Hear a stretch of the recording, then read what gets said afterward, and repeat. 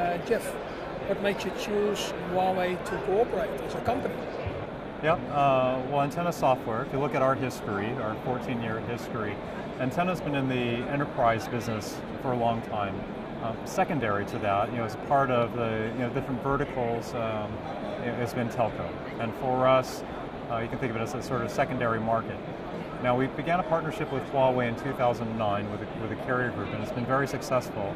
So if you consider that's really a secondary market for us, and we've been that successful with Huawei, now as Huawei has an enterprise group, which is our bread and butter for enterprise applications, it's just a very natural fit. So we're expecting great things from the partnership. Okay, thank you. And what changes do you expect for your business? Yeah, one thing that I think is going to be very different, very unique for us that we haven't had in partnerships before is Huawei's breadth of what it can offer to the enterprise, devices, routers and firewalls. We've never really been that close to the silicon before with any type of partnership that we've done. And so this is truly a chance for us to be able to make some significant changes in how we go to market. For example, it could be a firewall that automatically comes pre-configured to get access directly to the device and cloud data, something that's very much important to the security for these devices. It could also be preloading applications on devices, Huawei devices as well.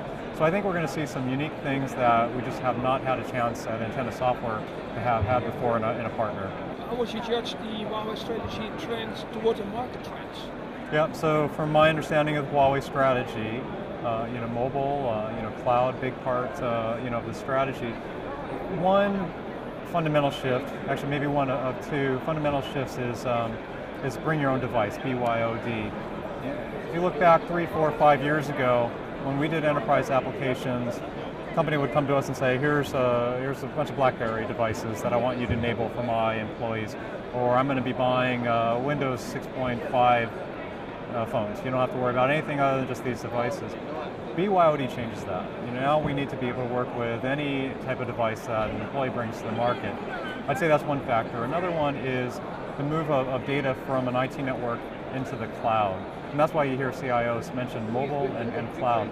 Really, we're at the core of both of those. It's both a mobile solution, but we're also at the same time moving that data into the cloud.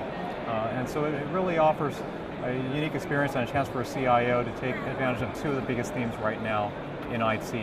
So what that means for Huawei and its strategy, I think it's hitting the nail on the head. I think it's exactly what CIOs are looking for right now. Well, thank you.